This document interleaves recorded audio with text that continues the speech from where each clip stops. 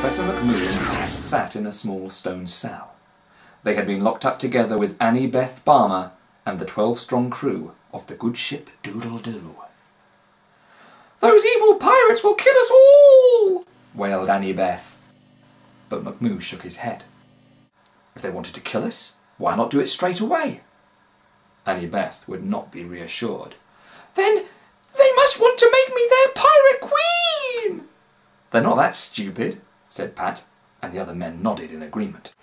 Suddenly, a key rattled in the cell door, and a gaggle of sword-wielding pirates pressed in. Their leader was a dirty, stinky old man with a steel hook where his right hand had once been. "Come with us, lubbers!" "Who are you?" asked Pat. "Men call me Long Pong Silver." "Oh, I can't think why," gasped McMoo. "Shift ye lily-livered dogs!" Long Pong smiled nastily. "Moo-Beard wants to see ye, and he don't like to be kept waiting. His temper makes the rage of Blackbeard himself seem like that of a mildly irritated hamster." Pat gasped. The soldiers exchanged nervous looks, and Annie Beth groaned with fear, but McMoo just beamed. "This is lovely," he said. "I wanted to have a chat, perhaps even a cup of tea." Long Pong and his friends herded McMoo and the others through dark, dead-straight tunnels, eventually taking a passage that ended at a large bronze door. The Doodle-Doers were shoved into a rectangular rocky chamber, lit with bright torches and decorated with sumptuous tapestries. To Pat's surprise, crowds of people were standing around inside. There had to be 200 or more, some talking in nervous huddles, some slouching in silence. "Professor," said Pat, "these people must have arrived on those ships outside." "Passengers and crew from all over Europe, captured with their cargoes off the coast of the New World," McMoo agreed thoughtfully. "Whatever does Moo-Beard want with them all?" Pat clutched the Professor's arm. "I think we're about to find out." The room fell silent. All eyes turned to one end of the chamber, where Moo-Beard marched on to a low stage.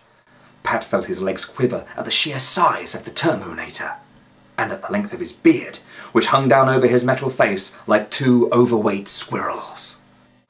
The pirate chief's one green eye scanned the room emotionlessly. "Don't let him spot you," McMoo warned Pat. "He'll see through our ring blenders and know the CIA sent us." Pat nodded and ducked behind Annie Beth Barmer's bottom. Since there was plenty of room for two, the Professor joined him. "Greetings, helpless prisoners," said Moo-Beard in his low, grating voice.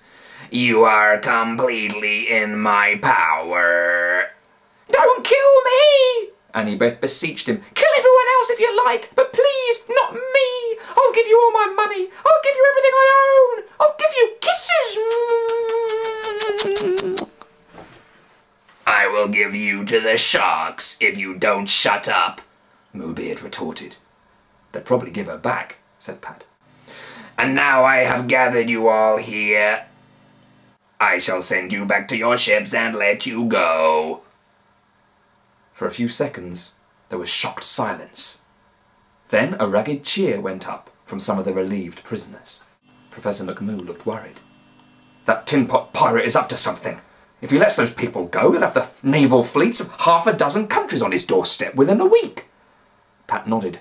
"He must know he can't fight them all. Perhaps he's planning to abandon this base." "You'll never know, lubber." A terrible smell assaulted Pat's nostrils, and he turned to find Long Pong Silver towering over him. "Ye and your friend here bain't going nowhere. Moo-Beard spied ye as ye came aboard, and it seems he has other plans for ye."